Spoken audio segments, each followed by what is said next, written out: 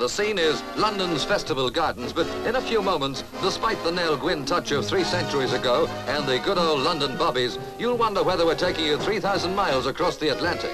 The attraction, American singer Frankie Laine, known as Mr. Rhythm. And this is how the girls welcome their hero to Britain's first mass fan club party.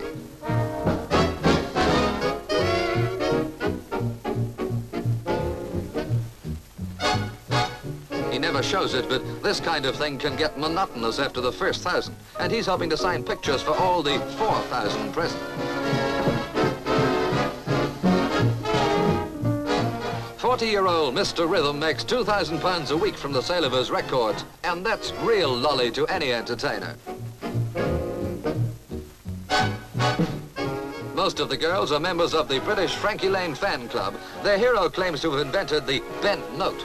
We wouldn't know about that, but whenever he talks to his fans, just note the way their knees bend.